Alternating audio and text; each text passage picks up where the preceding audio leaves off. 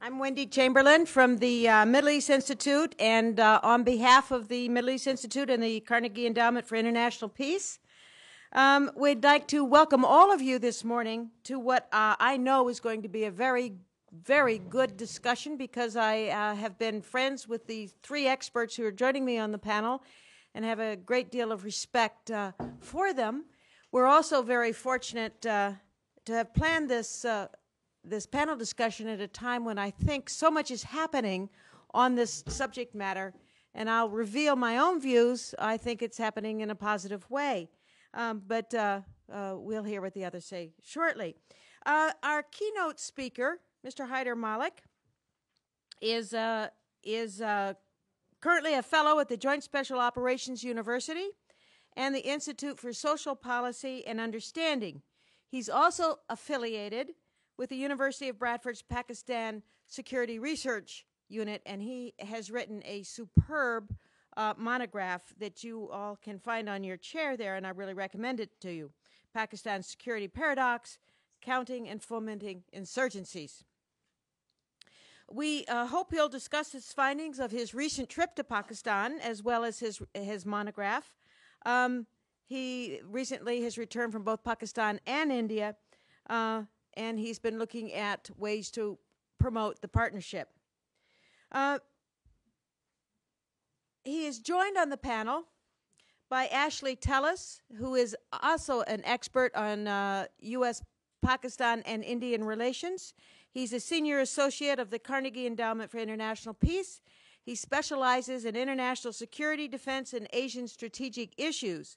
He's written a number, many scholarly works.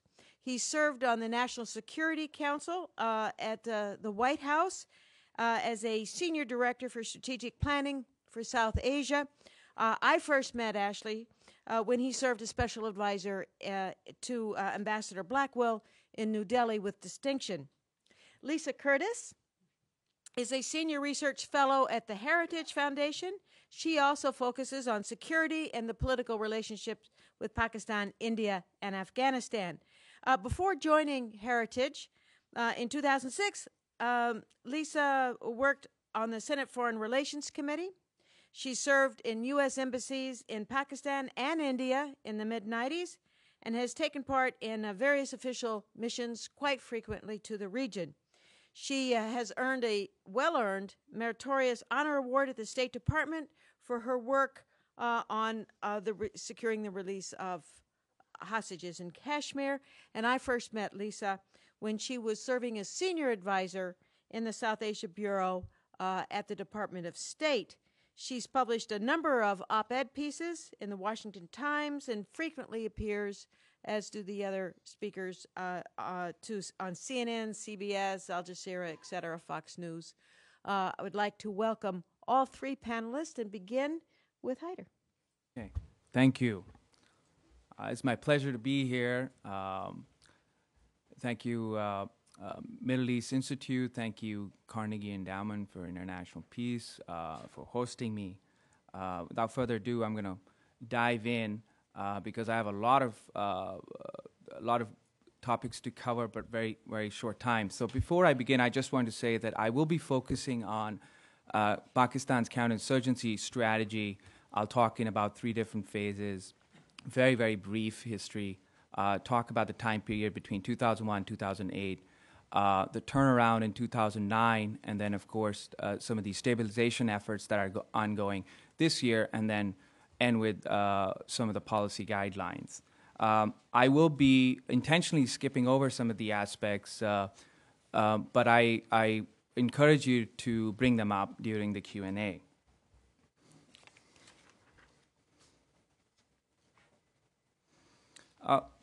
Hopefully by the end of this lecture, you will be able to create in your mind a framework to make sense of what is happening in Pakistan right now. Again, from a security perspective, that's the dead center, and everything else obviously colors counterinsurgency like domestic politics. But I would like you to, at least in the end, have a framework where you can make sense of what's going on. Counterinsurgency in Pakistan, in a very broad sense, comes under its national security strategy, where counterinsurgency has been primarily something that's conducted inside the country. Now, Pakistani counterinsurgents have advised other countries, for example, Sri Lanka, and then Pakistani counterinsurgents have been involved in peacekeeping missions in the UN. But counterinsurgency has been a domestic issue, and it's mostly against successionist movements, autonomous movements like the Balochis, the Pashtuns, and then more recently, religious or ethno-religious. The idea actually goes back to 1947, and the problem is that there's this constant, perpetual debate about how to keep the country together, a common purpose, national cohesiveness, and different things have been tried. And one thing that has had the worst effect on across the board has been the misuse of the religion Islam to try to bring the country together, because it's a very diverse country, different languages, different ethnicities.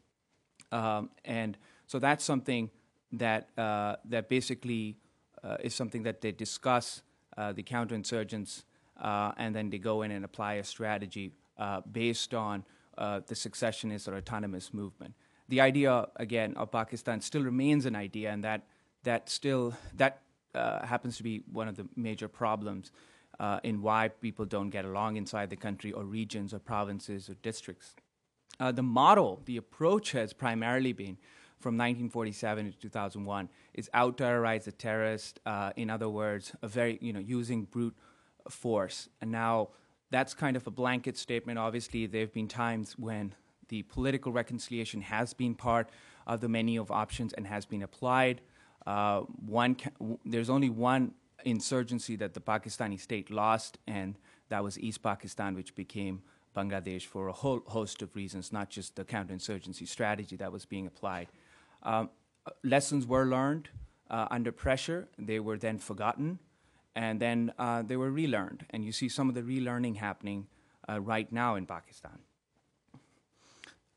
One of the ideas that I came up with in my monograph, instead of looking at this notion of the Pakistani state supporting proxies or militant groups or terrorist organizations as some kind of a tactical advantage, I wanted to look at it more in a more strategic way, and that's where the discussion changed. The original monograph was supposed to be short. I went to Pakistan with these typical preconceived notions that we have in the think tank world, where the Pakistanis were supporting certain elements, insurgents, and of course, going after the others, but not going after the insurgents that we would like them to go.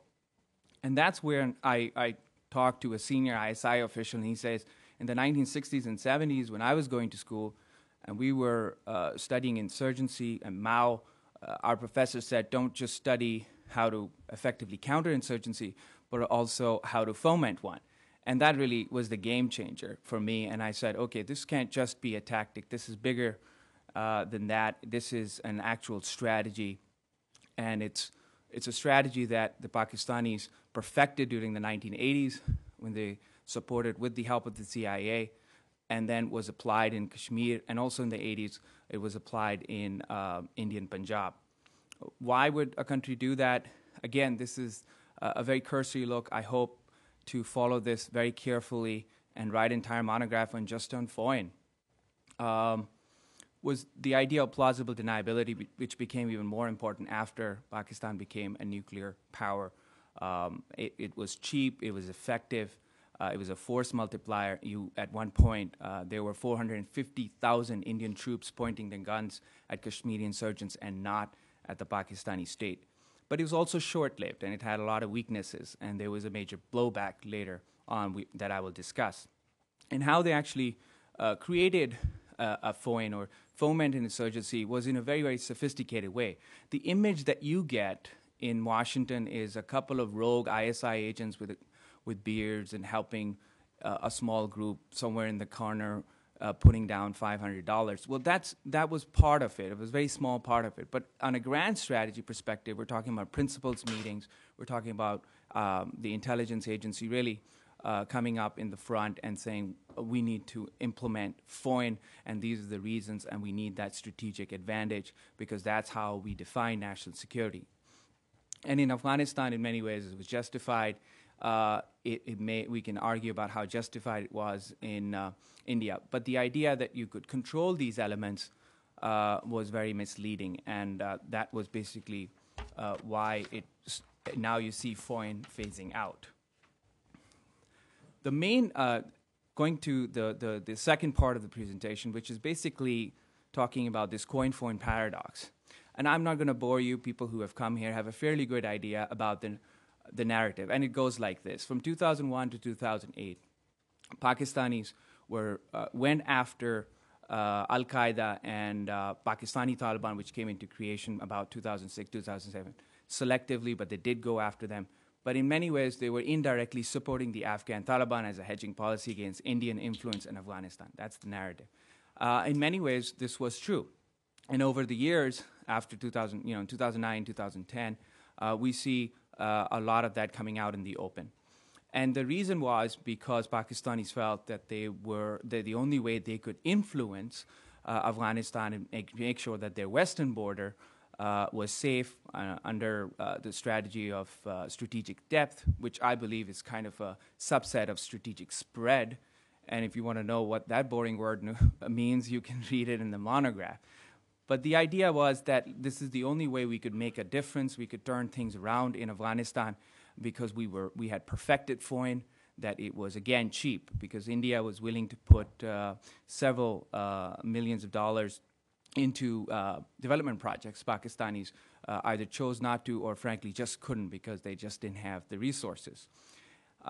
This eventually starts to phase out by the end of 2008. And there are about three different reasons. One is that it gets exposed. The American intelligence is not stupid. During this time, many peace deals were signed, and cross-border attacks increased. Al-Qaeda got weaker, but Pakistani Taliban got stronger, which had strong ties with Afghan Taliban, more IED attacks, more suicide attacks, more training centers. So all of that happening. And in fact, by early 2009, 80% of Pakistani North is under Taliban effective control. And then, so it gets out of hand, and then there's obviously the blowback. Thousands of innocent civilians in Pakistan dead. Pakistan becomes the biggest victim of terrorism. So the policy gets exposed. Pakistan becomes a victim. And there's thinking on the higher ups in the Pakistani GHQ, the Pakistani Pentagon, and in Islamabad that they need to make they have to go after the Pakistani Taliban now because they're completely out of control. And they're not the only ones. Obviously, there are other groups like Lashkar-e-Taiba or Haqqani Network, but I'm focusing on Pakistani Taliban because that was one group that was really isolated in this and was the most powerful one in early 2009. And that the thinking was, okay, we've done this coin-FOIN paradox, it's not working. We need to make coin more effective and perhaps move some of these resources and try to look in the future, 10, 15 years from now, when tolerance for this kind of FOIN will no longer exist in the region or internationally. And frankly, these kind of elements just cannot be controlled. Looking forward 15, 20 years, a strategic move was made to invest more in nuclear weapons and make coin more effective. Now, that's easily said than done. So that's the top-down approach that starts in 2009. That's where this paradigm shift happens. And while I think that it's very fragile, it's easily reversible, and we can debate about how much change this has actually brought up in the ground, I cannot deny the fact that a group like Pakistani Taliban that controlled 80% of the North now only controls about 10 to 20% effectively. And that the popular support for this kind of military operation was about 10%, and now it's about 80%. So something changed, and I wanted to know what it was. It changed not because of this notion of classic counterinsurgency that somehow ethically or morally you have to protect the people and the people will then produce better intelligence, but mostly because the Pakistani army was paranoid about troop morale. Now, you have to remember this is a time when there's really 10% support for any kind of military operation. When troops come home, a lot of their neighbors don't talk to them. They're confused. There's mission ambiguity. Nobody really knows. I met majors and colonels who would go into battle for 24 hours straight. And the next day, their senior commander would say, oh, we're going to the Jirga, this community, this gathering of tribal Mullicks, and we will be shaking hands with the enemy that you were trying to kill last night. And by the way, after we've cleared this area, we're going to pack up and leave. We're not staying here. This is a different kind of a culture, and frankly, we're just not interested in holding territory. But we are interested in kind of clearing it when it reaches a certain level. And I already mentioned that FOIN was backfiring. Obviously, the groups that were previously assets were now becoming enemies of the state. Another thing happened from a military... So troop morale is very low, and ISI, probably one of the most powerful intelligence agencies in the world, and no doubt an expert in FOIN, lost this intelligence network. Close to, I think, 60 assets and mid-level officers were killed. You kept hearing these stories. Taliban have assassinated a ISI spy. So there's no intelligence. They don't know. So they're shooting in the dark.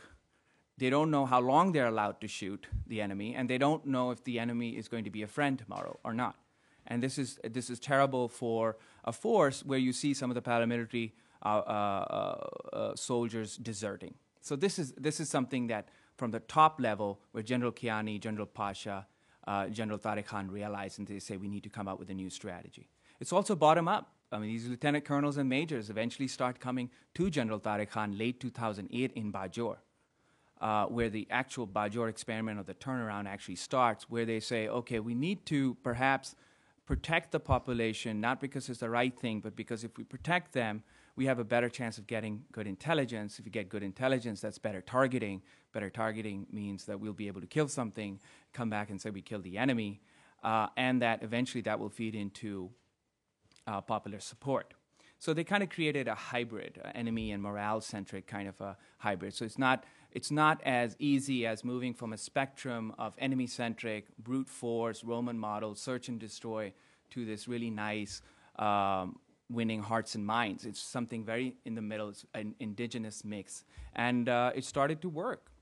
And you see a little bit of this positive cycle that built up. Population was secured, better intel, targeting, troop morale, better cooperation. United States played a very, very important role. We know about the resources it put in, financial resources. We know a little bit about the training program. But what I want to share now is something that I just found out recently, and it's something, it's been, in many ways, I don't know why it's been a secret, but it's a great success story of American training program that was geared towards the Frontier Corps that started late 2007, and then a special training program that started in 2008. And while we know about the tactical training, here's the weapon, this is how you use it, the strategic training part was the really cool part that I found out, which was basically how to create and manage and implement a counterinsurgency campaign that includes population security. And from that kind of general thing, you see a lot of these younger officers coming in and joining General Tariq Khan in Bajor, and then more of them coming into the Swat Valley when that operation started to really reverse Taliban gains there. And so it had to be effective clearing, and I'll talk a little bit about what they did with the temporary population resettlement program, because collateral damage has been really the big thorning issue when you have a brute force-centric kind of a policy. A lot of innocent civilians die. If they die, they don't tell you who the bad guy is. If they don't tell you, you don't know who you're killing, and eventually your troops face morale problems, which can be very, very dangerous. Again, very briefly, the approach, the strategy, the operations, and tactics. And I can go into some of these details during Q&A of exactly what happened. But that was basically the turnaround. Now, 2009 was, again, with all the good news, was still very military-focused, and it was still very focused on the first stage of counterinsurgency, which is clearing. And a little bit of holding started.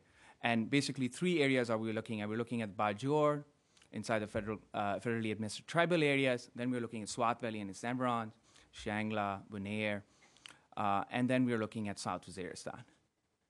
And you see this turn happening, and a lot of things started changing on the ground, and Taliban are being pushed back. I want to share this map. You can see that I've done this. It's not very professional, but it gives you a very good idea of where we were and where we are now. Where we were and where we are now. Now, obviously, there are certain things missing here. Southern Punjab, but I do mention Karachi, and we can talk about that. But again, focused on the Pakistani Taliban and some of their really close allies in the north and in northern Balochistan. And you see this shift happening. Now, it is very vital that they maintain these gains, and that's why I will talk in 2010 is the year of holding. So they were able to clear many of these areas in Pakistan in 2009. This year is all about holding. And this is the plan that they have. And the person in charge is General Nadeem Ahmed, who is in charge of the special support group, reports to General Kiani and the Prime Minister. And there are about 3 really interesting, innovative initiatives that they have introduced. And some of them carry promise, and others need to be modified so that U.S. security interests can also be achieved while Pakistan achieves its own. Resettlement. We've heard a lot about IDPs. We've heard over the years. And while all of that was important, I wanted to put it into a framework that made sense. And I realized that it started with people just running off, in 2004, 2005, where the army would go in and people would run off and they would get some relief. And then those relief, that relief turned into little camps. And then over time, you saw more concerted effort, more U.S. aid going in and weatherproof camps. And then those camps started to have clinics and vocational training centers. This was bigger than just people moving out for a short period of time. And I realized in my research is that the Pakistani planners had studied the past, and they realized that some things work in this kind of resettlement. Resettlement is an old tactic used in counterinsurgency. The British used it effectively in Malaya. The Americans did not in Vietnam. And so they realized, okay, the first thing, it has to be voluntary, and I don't, that's a question mark. If your house is being bombed, you have to go. But let's just say it, for the debate purpose, voluntary, and then temporary, so that and there's a promise of a better post-conflict life. So you're being trained. I mean, some of the training center, frankly, were just construction. So guys were being taught, if you go back and your business building doesn't look the same, at least you'll know how to put it back in, and if your house, your ceiling is leaking, you can do these things, and provided shelter and clinics. The second, and this resettlement kind of starts before clearing operations and stays throughout the counterinsurgency campaign. That's also very important to note. And they've had significant success, and I'll talk about that. Reconstruction is the second part, where I will talk a little bit about the Pakistani version of a provincial reconstruction team, district reconstruction team, and how they're working on getting the economic infrastructure back, building some schools, and really trying to get the basic administration back. And obviously, I'm talking about the Swat Valley area right now, because that's the one that we can really have a good idea about. South Waziristan is it's too early to really gauge what is going to happen, but we do know what they're about to apply there as their holding plan. And then Pakistani version of the Taliban reintegration plan is also very, very important. Just because they haven't talked to the Taliban for a while, obviously they had some understanding with local commanders when they went to South Waziristan, but generally speaking, military that used to jump on the first opportunity to talk has actually stayed away from that and has gained the initiative against the Pakistani Taliban and can truly negotiate from a position of strength.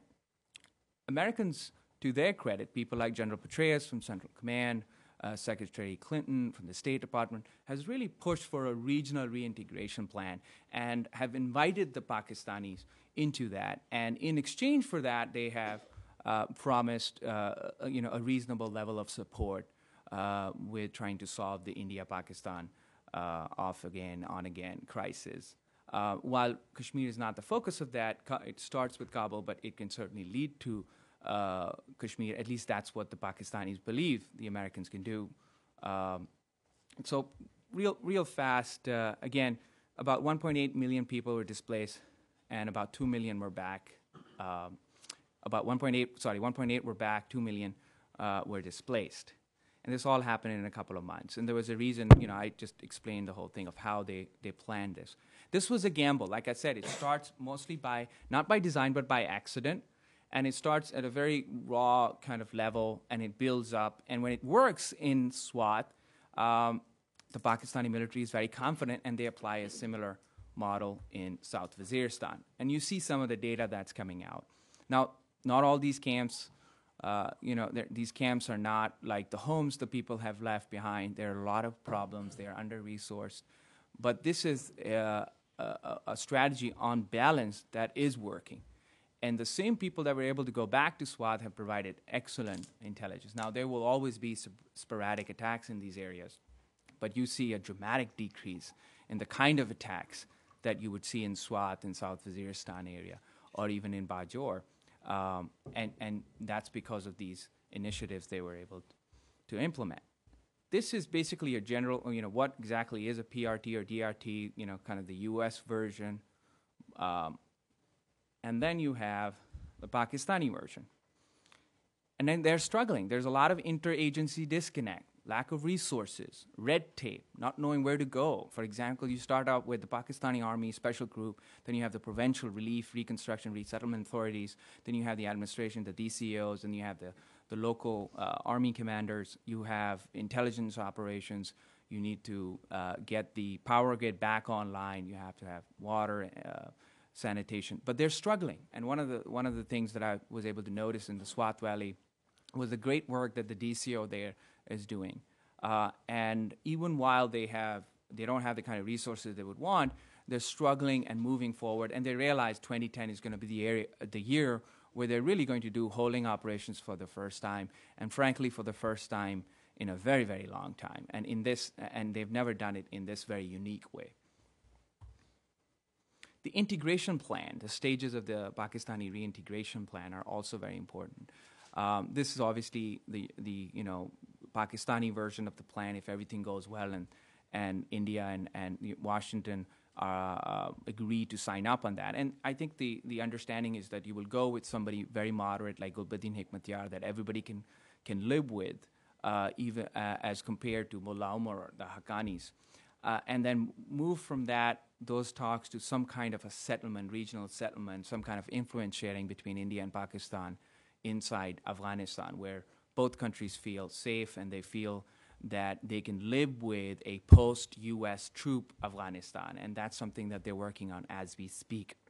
And then I think Haqqani, Mullah Omar come in. The recent arrests of the 6 Taliban commanders should be taken in this context. And that's why I said I'm trying to provide you a framework to make some of these things make sense.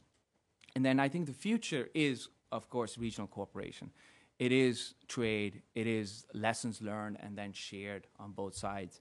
And then finally, a long-term plan to disengage from Afghanistan. And I think Pakistanis and Indians will both agree that would be the key. But as of now, I think both countries feel that Afghanistan has to almost earn its sovereignty. It has to earn a credibility so that it can secure its entire territory. Major caveats, I've already kind of alluded to them: lack of holding capabilities. Here you'll see, in addition to all the initiative they haven't done, great on paper, not so much in action.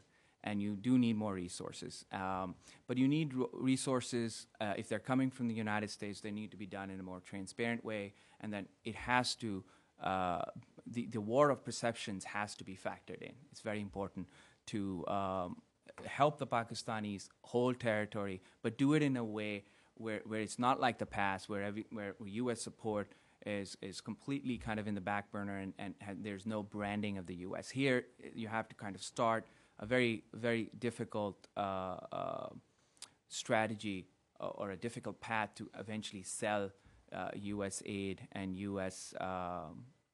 help to the people of Pakistan, which is very, very important. Just because we have moved from a one-man show, i.e. General Pervez Musharraf, to a crowd of people, we still need to go further. We need to go and talk to the Pakistani people, the civil society and groups like that, and give them and find interesting ways of getting them on board. You have recovery.gov here. You should have something like usaidforme.com where people can go, they can see this is Kerry Lugar, this is the money that's coming in, these are the kind of schools that are being built, track it in real time, make it transparent, accountable. There are problems with interagency I talked about. And then, frankly, insurgents are opening multiple fronts. And that kind of brings me to the areas that I would have loved to cover, but I have limited time. And that's, of course, southern Punjab, Balochistan, and lower Sindh. So it's very important to look at all of this and also not to discount the Taliban. We have somehow, just because we have moved from the paradigm of two countries with two armies, to a country and this vague, crazy, irregular warrior, we all automatically assume that Taliban don't have a strategy, they don't have a doctrine, they don't sit down, they don't analyze, they don't debate, they don't have the kind of healthy talk about strategy that, and we should change that mindset and look at them as an enemy that is extremely adept and smart and does all of that. The differences in U.S. perception, just because of 2009, Pakistanis went after Pakistani Taliban. No doubt they're attached to Afghan Taliban, and now they're going after Afghan Taliban. But there are other groups. The Haqqani network is still out there. The Lashkar-e-Taiba is still out there. Now, I can understand when the Pakistanis say we only have a few sticks and we can, to quote General Petraeus, who's there and only 12 hours ago, said that he believes that it's very difficult when he agrees with General Kiani when he says, I have limited stakes and too many hornets' nests. And that's exactly what we see. But that doesn't discount the fact that Lashkar-e-Taiba has not been touched for a very long time, and the Haqqani network somehow has to be put into this grand strategy to move forward. So where they were, basically where the Pakistanis were, very, very counterproductive brute force, and they were abetting most insurgents and most of the bad guys that we consider bad guys. You see 2009, early 2010, really effective clearing. They're able to stabilize. They have the intention to. They've come out with innovative ways. And they've tried to change the strategy on the top. Now, even though there are major problems in actually implementing that, and now they still abet certain insurgents, but the list has certainly become very short. Where we would like them to go, obviously, is to secure and govern their own country. I mean, that's the bottom line. Be able to make sure that no terrorist organization is using it as a sanctuary. And finally, to go after all the insurgents, to have the capability to go after all of them. I don't like getting into debates of will, did they have the will or not. I leave that to the journalists. But as a strategist, I think you have to focus on the rational model most of the time. And what I've tried to present is this is what Pakistan feels where it is and how it believes it can go forward and some of the gains it achieved in 2009 inside the country and the kind of positive effect it's had in dealing with Afghanistan and the new role that Pakistan finds itself in as Washington tries to put some pressure on Delhi for negotiations, and even Delhi saying, okay, there are certain Taliban that we could talk to, and the reintegration plan truly becoming regional. So very briefly, the regional approach is excellent. It needs to be sustained. And by that, I put everything in the ambit, the development component, the diplomatic component, the security component. Change Pakistani perceptions. And it's not just threat perception, which I think Washington's done a great job, by putting this pressure, but also perceptions of ordinary Pakistanis. Because if you continue to lose the war of perceptions, you eventually lose the war of action. Every time I go back and I see another barrier outside the U.S. Embassy, eventually I won't be able to see it. And that's a problem. And they need to be out there in the field. But if they get out, they're killed. So you have to find somewhere in the middle of getting them out, getting aid workers out there and really building a true partnership and being proud of it almost, rather than kind of hiding it. And I can understand the obvious reasons. But, here we are, it's 2010. it's time to reevaluate. I could buy the old argument of protecting U.S. aid workers and somehow giving legitimacy to the local government by saying, this is your money, and when you spend it, tell the Pakistanis it's your money, it's the government's money, not coming from the United States. Well, I think now it's very different, and we need to reevaluate. And then, most importantly, the lessons from Pakistan need to be put into a process that it can be shared across the border, and frankly, with CENTCOM and the American military. These are excellent lessons to be learned.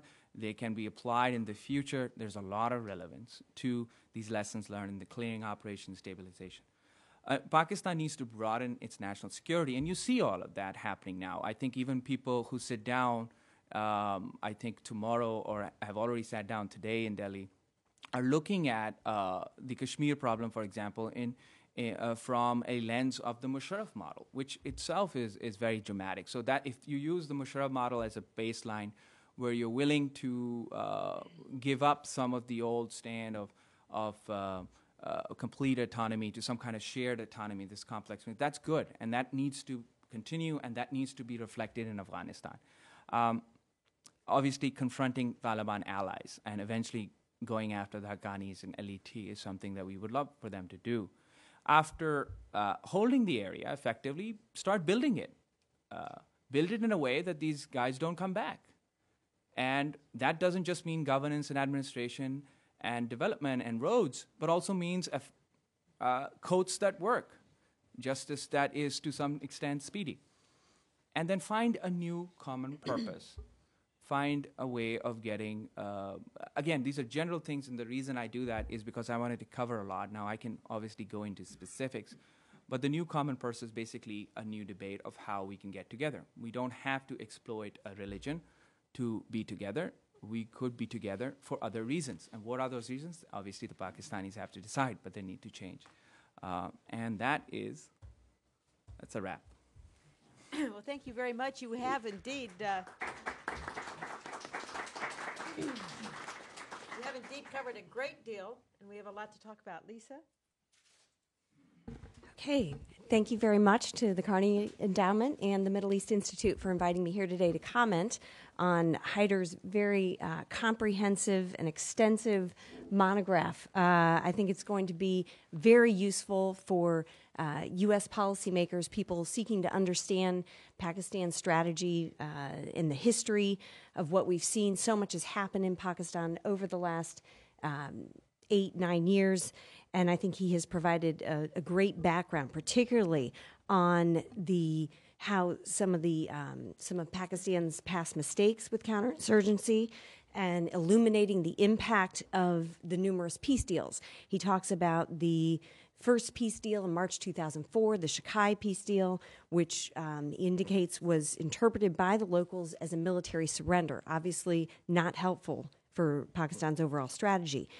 He talks about the February 2005 peace agreement with Baitullah Masood, which also turned out to be a disaster, emboldening Baitullah Masood to develop or form the Tehrik-e-Taliban Pakistan in 2007, then of course to assassinate Benazir Bhutto later that same year, and then going on to direct a string of suicide attacks against both Pakistani security forces and civilians.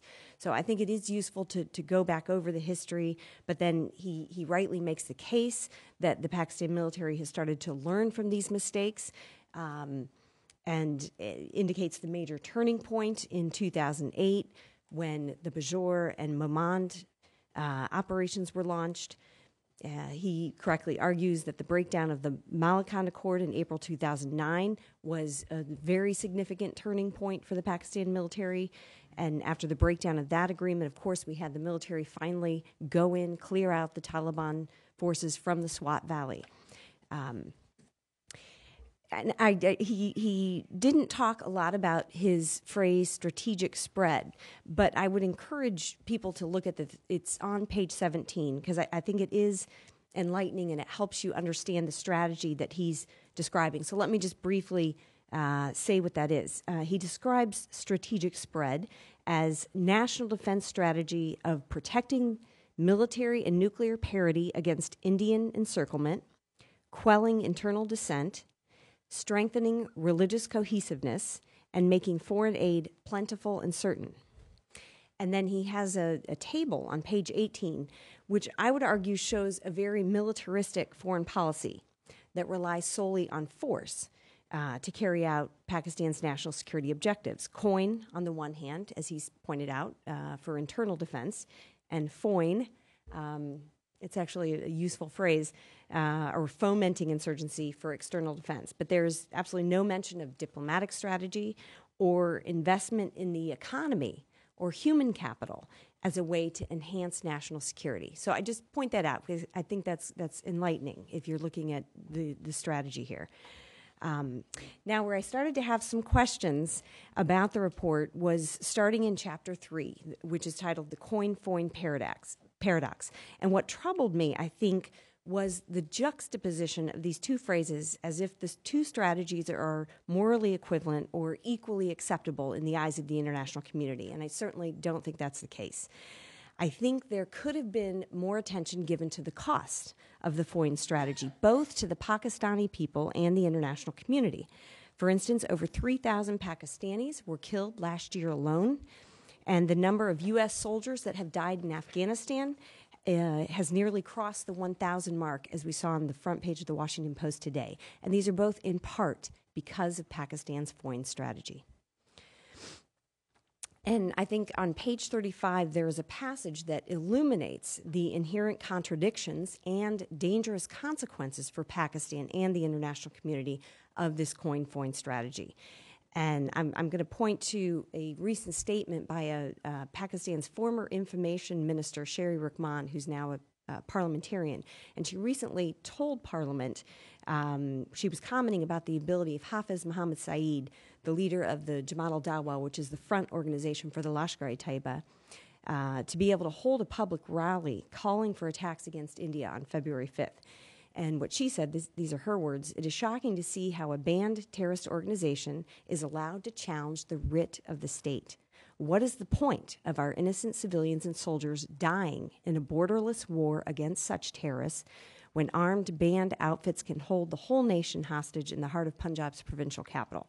So I think the point here is that allowing some militant groups to operate provides a conducive environment for all militants, and it undermines the ability of the government to maintain law and order. So I thought the report might have spelled that out a bit more clearly or gone into more depth on that. Another question I have is, this is a minor point, but I'll just make it, the relationship between the Afghan Taliban and al-Qaeda. I think on one page, on page 63, the report says the Afghan Taliban are major partners of al-Qaeda. But earlier in the report, it leaves out the Afghan Taliban when it lists the groups of militants that are in association with al-Qaeda. I think it refers to it as AQA or al-Qaeda associates. So I think this is an issue we have to look at. And, the monograph makes the assertion that the Afghan Taliban will someday impose on the Pakistani Taliban to stop attacking the Pakistani military, or at least that's what some military strategists believe. But I think it begs the question, under what circumstances would they be motivated to do that? Because the monograph rightly says that the common goals of AQA, or al-Qaeda associates, are stronger than their divergent goals. And I think this is the key point that needs to be repeated, and I think Secretary of Defense Gates sought to do that in a recent op-ed that he wrote. Now, the report also raises some questions about the U.S. Pakistan relationship and the nature of those interactions. On page 62, let me just quickly refer to that. I think the language is important. So, asserts this monograph questions existing policy assumptions, and the first one being Pakistan's foreign policy makes it a suspect partner and not a vital resource to dismantle insurgencies in the region. But I would ask, what is in there to debunk that? I think, he's made the case that the situation is turning around. The military has gone into Swat Valley. It's gone into South Waziristan. Now we have the recent capture of the Afghan Taliban leadership.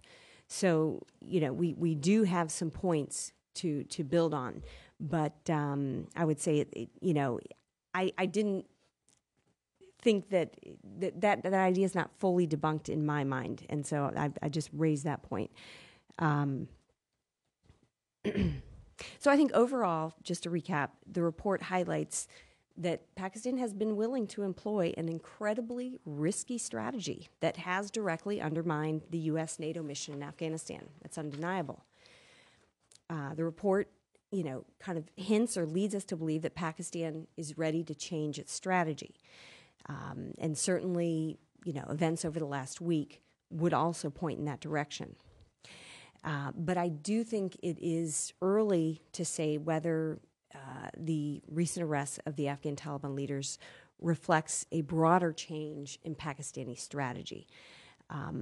It still could be a tactical move along the lines of developments we've seen in the past. We've seen, certain leaders are picked up, but yet there's not a full attention to reining in all the militants. So, the question in my mind is are the recent arrests more about gaining strategic advantage over India, perhaps in the run-up to tomorrow's talks, or do they reflect a genuine interest in genuinely cooperating with the U.S. in promoting stability in Afghanistan? And I would say the jury is still out on that. I'm not a pessimist, but I'm a skeptic. Thank you. Thank you very much, Lisa. Thank you. Thank you, Wendy. It's a pleasure to be here this morning and to comment on Haider Mullick's monograph, which I actually commend to you, first because of its scholarship. It's the first piece of work that looks very closely at Pakistan's counterinsurgency experience and does a remarkable job of addressing the dilemmas and the challenges that Pakistan has faced over the last decade. I want to also congratulate him for taking on a subject that is acutely sensitive at a political level. As Lisa has pointed out, Pakistan has pursued, for now close to 30 years, a very provocative and sometimes dangerous strategy. Dangerous to the international community, dangerous to its neighbors, but above all, dangerous to itself. And to be able to confront that strategy in an unbiased fashion, analytically, is really a challenge. And I think Haider has done a remarkable job of laying out not only the content of the strategy, but the calculations that have led up to it. And I share Lisa's judgment completely that I wish he had spent a little more time assessing the consequences. But, he's a young man and this is his first major work, so we have great expectations. There is much more to come. I'm going to address the monograph in the form of making propositions about three baskets of issues that I think the discussion raised. The first basket has to do with the level of grand strategy. And here I would make the point that although Haider treats counterinsurgency and fomenting insurgency as symmetrical, they have not been symmetrical in Pakistan's application of policy. The weight assigned to fomenting insurgencies versus countering insurgencies has really varied over a period of time. And it's varied both as a function of opportunities and circumstance. The tragedy is that Pakistan has disproportionately invested in fomenting insurgencies for the greater part of the 30-year period that is under review, and only in the last decade has been compelled to think seriously about the challenges of countering these insurgencies. Pakistan has been the first object at the consequences of that strategy, and that is something that we've obviously flagged this morning. I also want to make a second point in this regard. One needs to be careful with respect to the concept of fomenting insurgencies, because I think there have been two constituent elements in this strategy.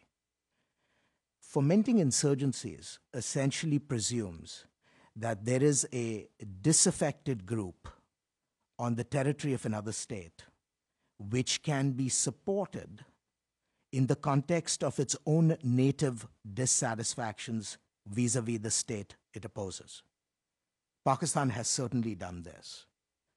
But there is another element of its strategy which I think can only be crudely and brutally summarized as fomenting terrorism, where it is the support of groups that have engaged in armed activities against another state without any connection to the complaints of disadvantaged groups within that country. And particularly in the late 1990s onwards, the efforts that the Pakistani state made in supporting groups that are involved, that to this day are still involved, in straightforward terrorist activities, which have nothing to do with domestic grievances in other states, I think needs to be flagged as really something that is quite distinctive and cannot be simply summed under the rubric of fomenting insurgencies. The third point I want to make at the level of grand strategy is that when one talks about the question of countering insurgencies, to this day, Pakistan's efforts, while certainly changing for the better, and that is certainly a dynamic we don't want to overlook, still remains in very vital respects selective, and its selectivity is driven by the utility of counterinsurgency to what are overriding national interests.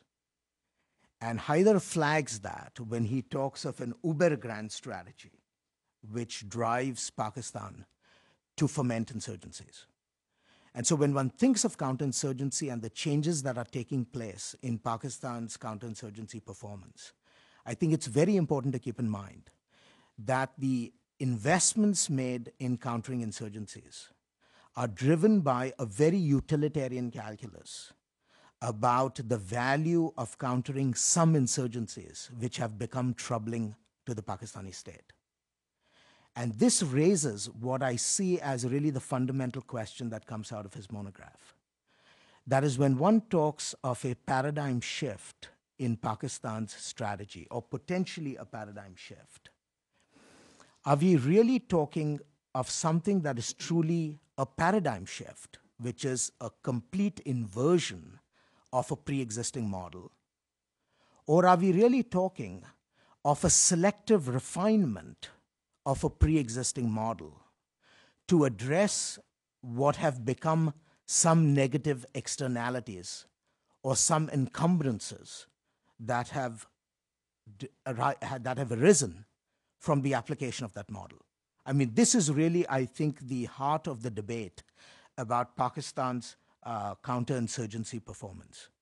My own view, and Haider admits this in the last section of the monograph, that there are still major groups out there, both insurgent groups and terrorist groups, that have not yet been at the receiving end of the Pakistani state's attentions. Lashkar-e-Taiba is one. Jaish-e-Mohammed is another. The Haqqani network is a third. And above all, particularly from the perspective of American interests, the Afghan Taliban and its leadership, which, depending on whom you believe, exists in some part of either the Pakistani frontier or perhaps even deeper in Pakistan. These groups have so far escaped Pakistani state attention. And therefore, the question of what one means when one asserts that there is a paradigm shift really is something that ought to be the subject of debate. So much for the question of grand strategy. Let me say something about, in the second basket, about the issue of the application of Pakistan's counterinsurgency strategy at an operational level. I think Haider has done a remarkable job in describing what is distinctive about Pakistan's counterinsurgency strategies at an operational level.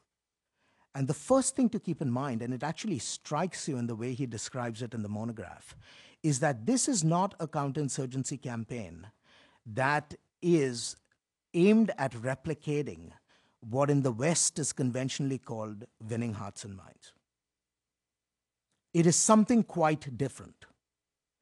And in fact, it's more accurately described as a strategy that aims to crush the bones of these terrorist groups, because that is perhaps the only thing that the Pakistani state can do, given its history, given its resource limitations, and given its capacity limitations, with doing counterinsurgency of the kind that the US, for example, is trying to do today in Afghanistan. There are very serious limitations to Pakistan's counterinsurgency capability, which simply cannot be wished away. And there is a tradition of the Pakistan Army professionally preparing over a 60-year period for essentially one military campaign, and that is a conventional military campaign against a conventionally armed adversary.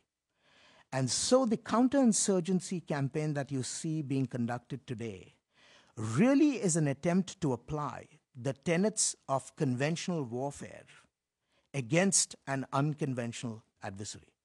And that is really what is distinctive about Pakistan's operational art with respect to counterinsurgency. So when one thinks of the Western model as essentially a model that is now summarized by this trifecta of clear, hold, and build, with the emphasis on clearing terrorist groups from a given area, holding that area, and then building in it. In the Pakistani case, the idea has been somewhat different. And the idea, I think, is best described through the trifecta of clear, interdict, and reclaim. The emphasis on clearing is not so much clearing the terrorists from a certain spatial domain, but rather clearing the population from a certain spatial domain in order to isolate the terrorists, who can then be interdicted through the use of conventional military force. And once that interdiction campaign is brought to a successful conclusion, then reclaiming the territory and ending up with resettlement. Now, there are reasons why the Pakistanis have moved in this route. And to my mind, the two most important reasons are that all militaries do what is first and foremost within their capacity to do. That is, you can bring the manuals from anywhere else in the world and tell them that this is how it is supposed to be done in principle. But if by training, if by history, if by predisposition, you're incapable of doing it, you're simply going to do it the way you know best. The second element is simply the fact that in the areas where the Pakistani state is conducting counterinsurgency operations today, the most distinctive element of that campaign has been the absence of state presence for close to 100 years. So the idea that you can expect the Pakistani state to do clear, hold, and build in the way that the United States attempted to do in Iraq and is now trying to do in Afghanistan, in an area where the state has essentially been absent, is perhaps asking too much. But there is a very big downside.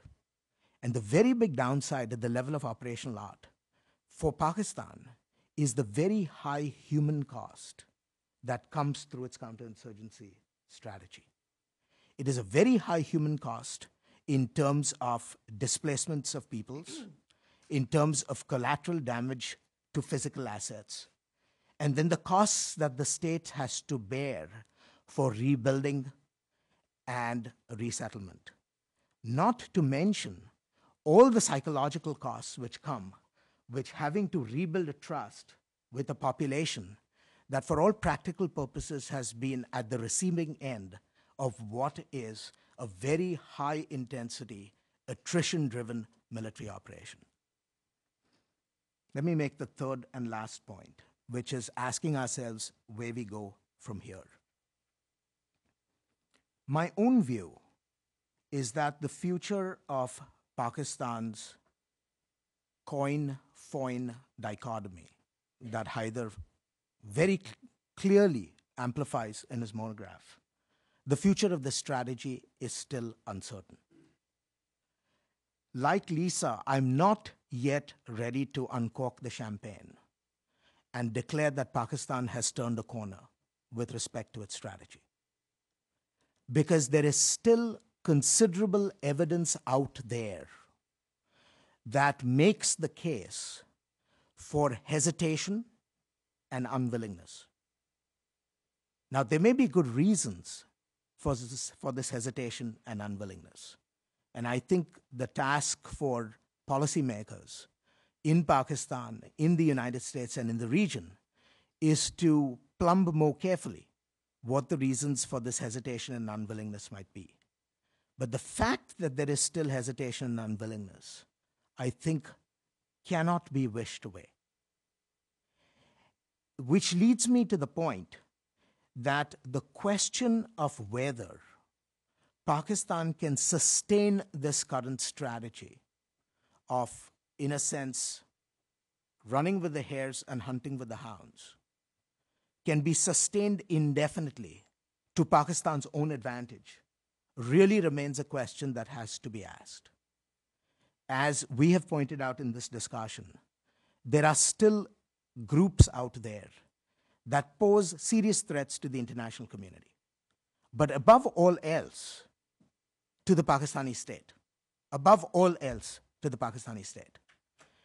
And I discern that there is still considerable degrees of conflictedness in the military leadership in Pakistan with respect to whether Pakistan can afford to go after all these insurgent and opposition groups uniformly. Because there is still this residual hope that at least some of these groups may still have some lasting utility from the perspective of state interests. Now, the tragedy with this challenge is that it's like pregnancy. You just can't be half pregnant. I mean, once you get into the business of getting pregnant, you're either there or you're not. And so once Pakistan moves into the business of counterinsurgency, there will come a point where it will have to make a decision to go after all these groups uniformly, because the intestinal linkages between these groups will simply not permit Pakistan to successfully pursue a half-hearted counterinsurgency strategy.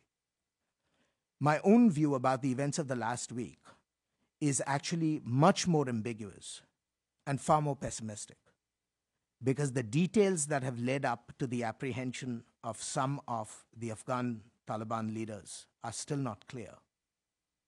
And because of the ambiguity of the circumstances that led up to the apprehensions, I'm not quite ready yet to declare that this represents Exhibit A in Pakistan's turning around with respect to the Afghan Taliban. So let me end by basically making 2 points. There is no doubt in my mind, first, that Pakistan has come a long way with respect to confronting groups that don't wish it well. But it is equally true in my mind that the biggest challenges for Pakistan in this area still lie ahead of it. The second point that I want to make is that the United States, the international community, and Pakistanis themselves have a vested interest in Pakistan's success. We stand to gain, all of us, individually and collectively, by Pakistan making the right choices with respect to these fundamental issues of its grand strategy. And therefore, it is in our collective interest to help Pakistan along the way as it begins to grapple with these very painful trade-offs that the state will have to confront as it goes after groups that it has nurtured for so long, but which, if it does not confront, will really begin to pose mortal threats to the Pakistan that we wish to see succeed in the years and in the decades ahead. Thank you very much. Thank you very much, Ashley. I think some very good questions have been raised by both Lisa and Ashley. And before I turn the microphone over to Haider for his rebuttal and amplifications, let me just say that I hear a common thread in both Lisa and Ashley's presentation, and that is whether the switch has been flicked or not in the policies in Pakistan as to turning to the enemy with N, as we called it several months ago, or coin. And in fairness to Haider, a monograph is not a website. It takes a long time to prepare and then send to the publisher, and there's a cutoff date. And that cutoff date, I'll hazard, was before these recent arrests. It's a policy is a continuum, and it doesn't have clear outlines as clear as we'd like. So I think there is a very legitimate question raised by both Ashley and Lisa that I'd like Haider to address, but he may have to go outside and beyond his monograph to answer it, and that is, where are we today? Are we today with Pakistan in the whole holistic approach to the region, the AFPAC? I know everybody hates that acronym, but it does try to capture that this isn't just about Pakistan. It's not just about Afghanistan. And oh, by the way, it's not just about India. It's about the region. And what is happening with U.S. and NATO forces in Afghanistan does impact on what we're talking about in the book and what is happening in Karachi with some of the rest. And it does impact on what is beginning, as Haider says, perhaps even today already in Mumbai. And if we could look at that in our discussion, I'd appreciate it. Thank you. Haider. Thank you. You know, when I first wrote the monograph, I thought in D.C., it usually has a shelf life of a week, so everybody would have forgotten about it. But they have really read it.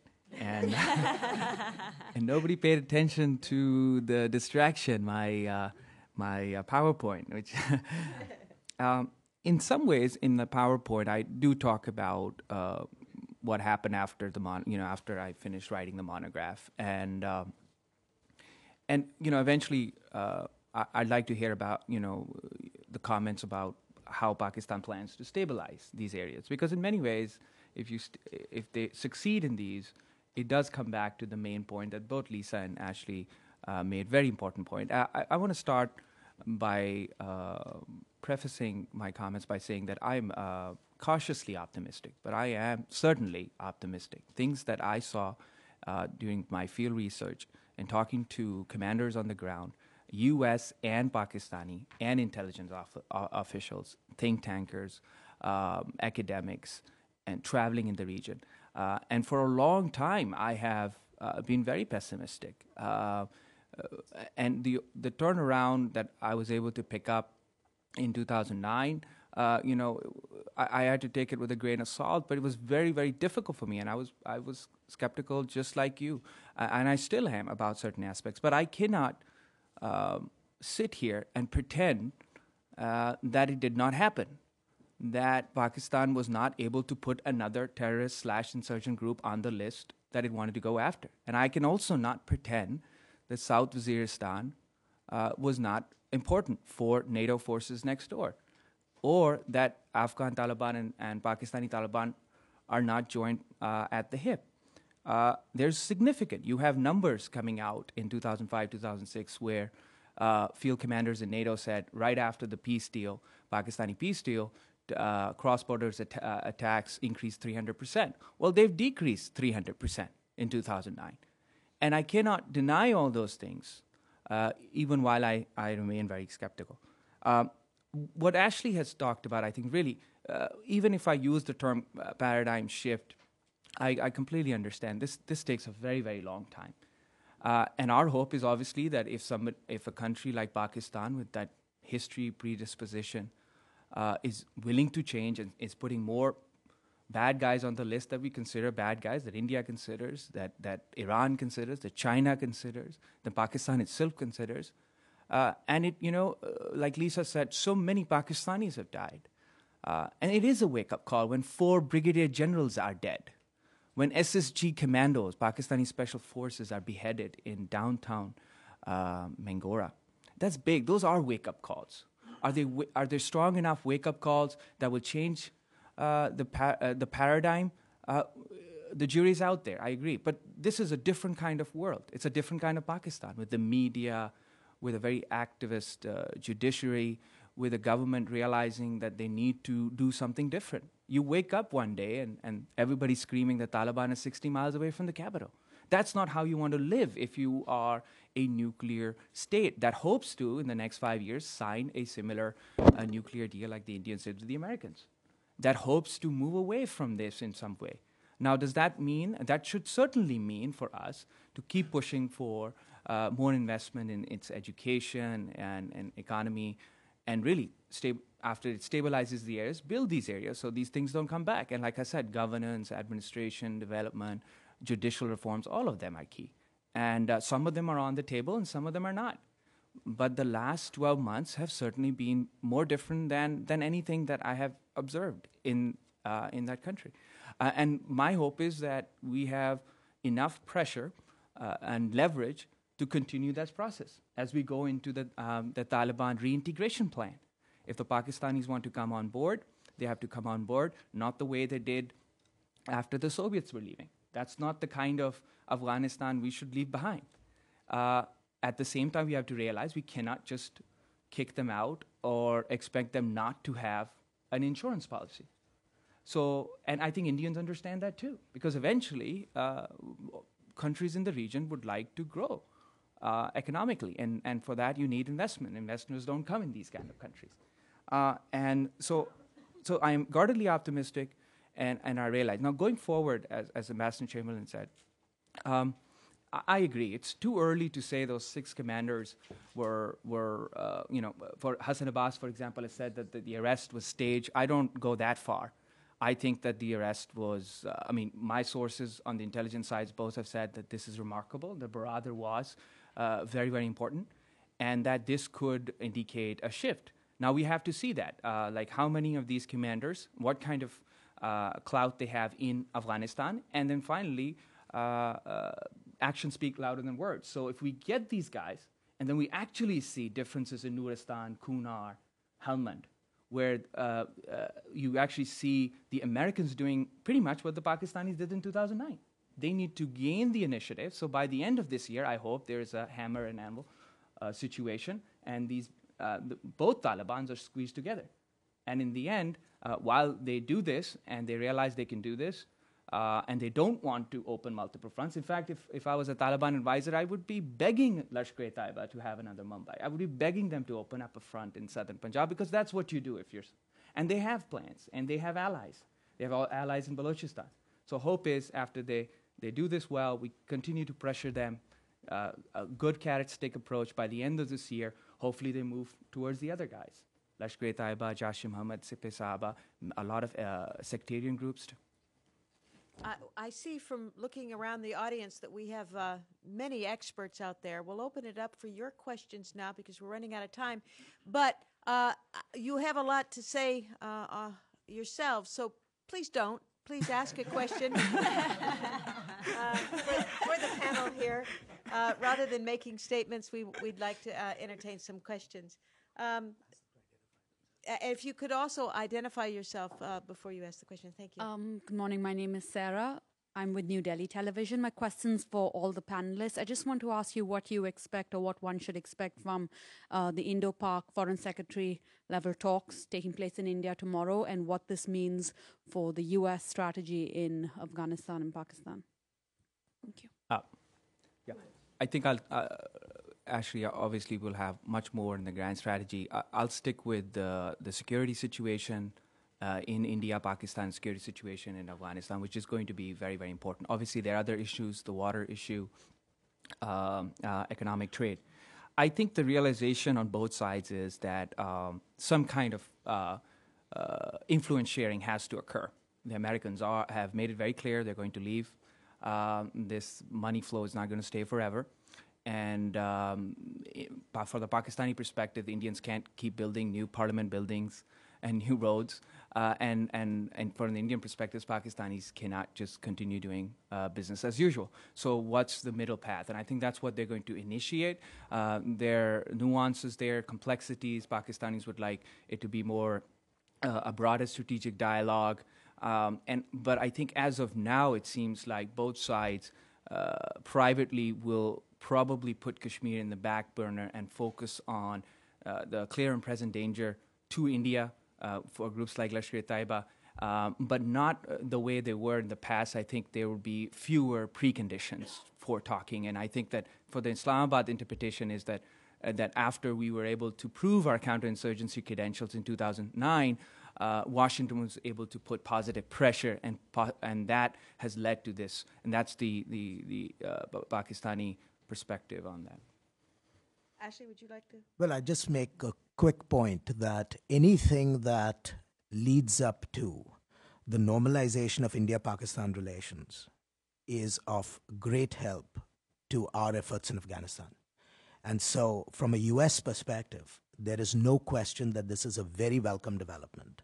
And the U.S. has publicly said on the record that they will support this effort, sustaining it in every way we can. Let me take 3 questions at a time now. The red hair, the second red hair, and the fellow in the back. Hi, my name is Molly Kinder. I'm the first redhead from across the street at the Center for Global Development.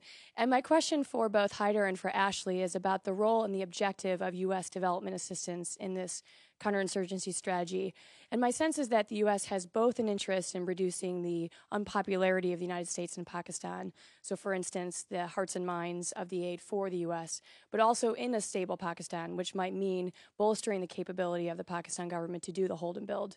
So my question for Haider is, you mentioned the notion of visibility and branding of U.S. aid. So should the objective of the U.S. assistance to be very highly visible U.S. assistance to win hearts and minds for us, or should we really focusing on using our assistance to bolster the capability of the provincial level to do the hold and build?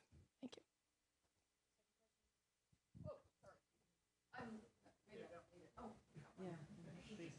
Thanks. I'm Lynn Carter. I'm with Management Systems International. Haider, I'd like to ask a question related to your understanding of current Army thinking about the FCR in the tribal agencies. There have been very modest reforms to that.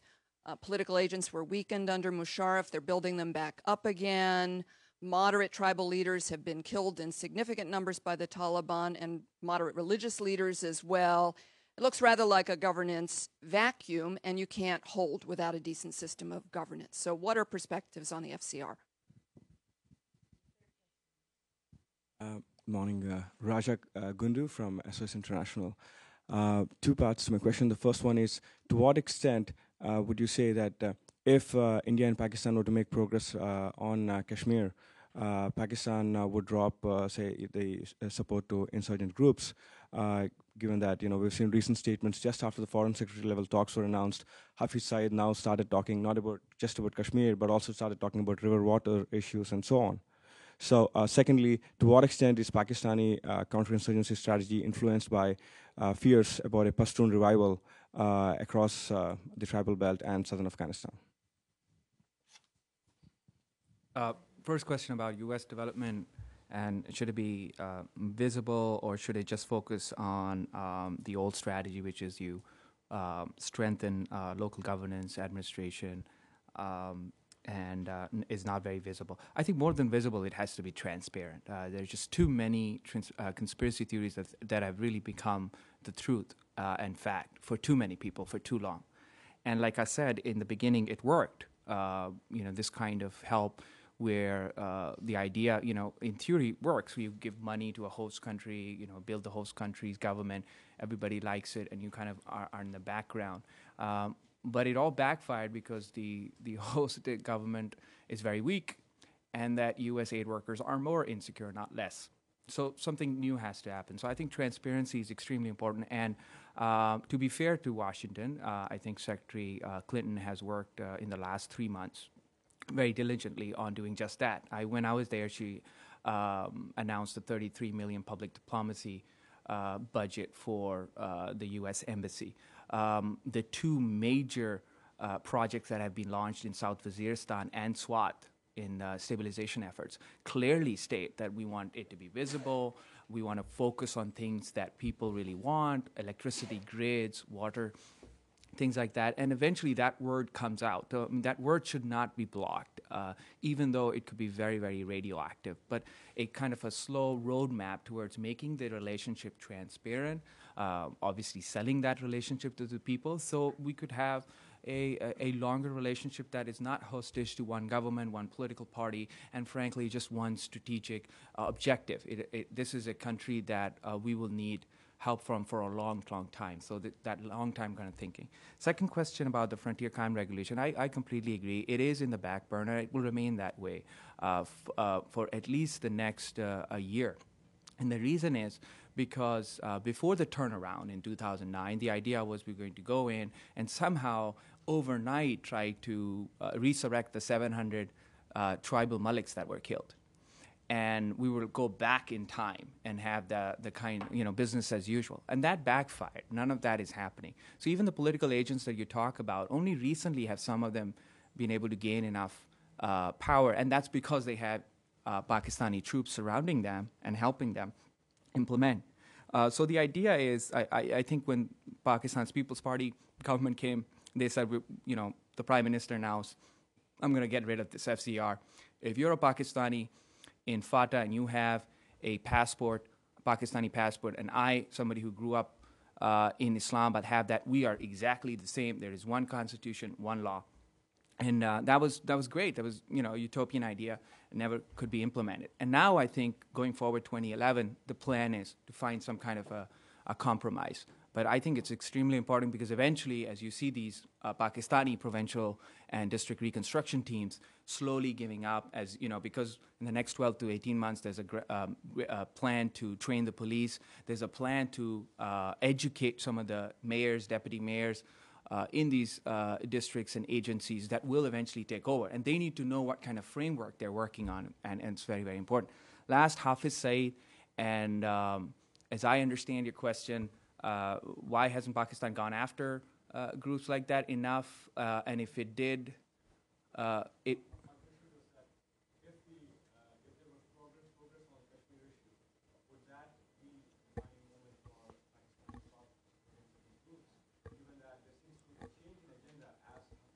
Yes.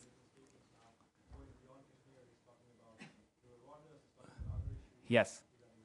And that's why I keep saying we look at these groups and we never study their strategy. Again, we think of them as these crazies in a corner, reactionary tactics, and one bomb blast and they'll run away.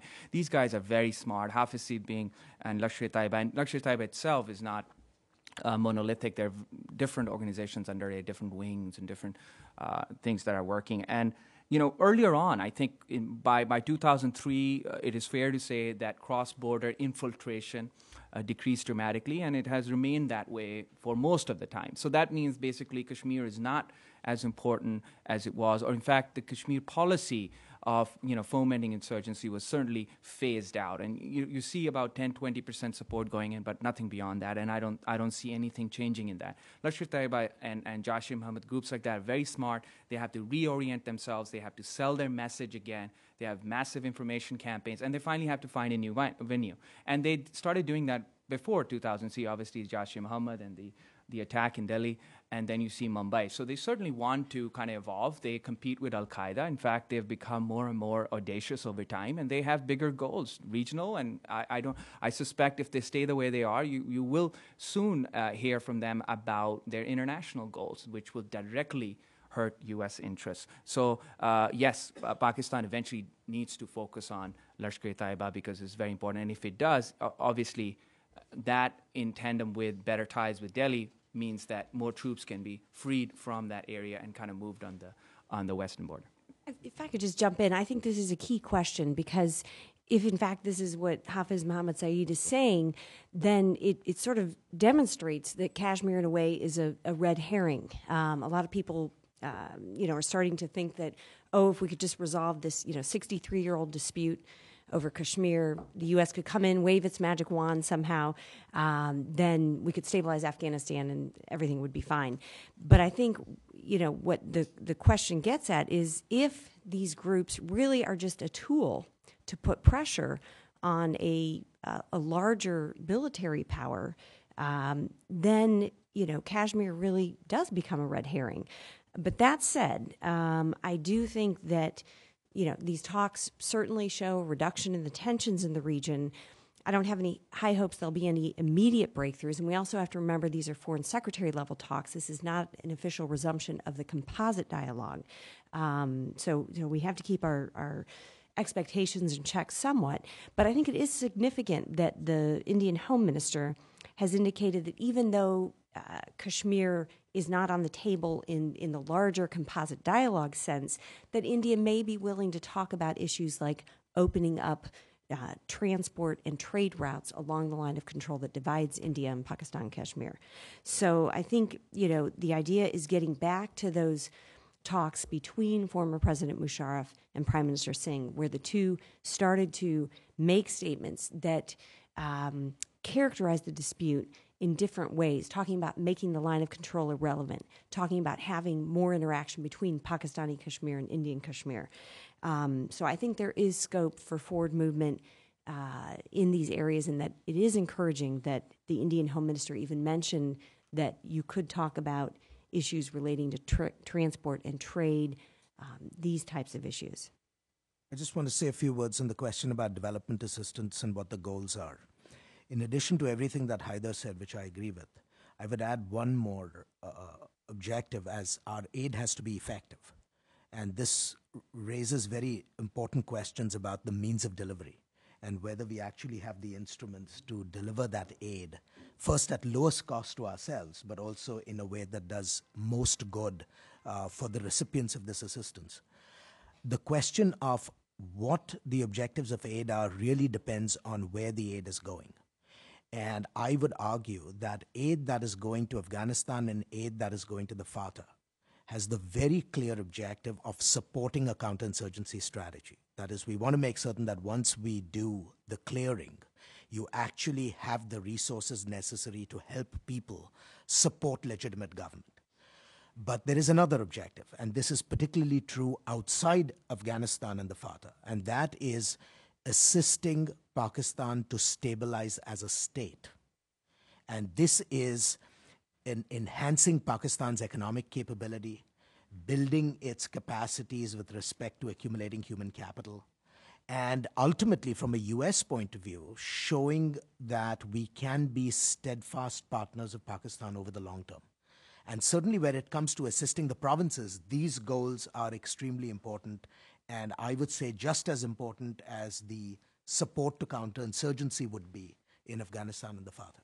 We are over time, so I will not add my thoughts on assistance to Pakistan. But I will direct you to the MEI website, where I've just produced a commentary on it, if you're at all interested. I want to thank our panelists enormously for, I think, a very insightful discussion today, and to thank all of you for your very good questions and your attention. Thank you very much.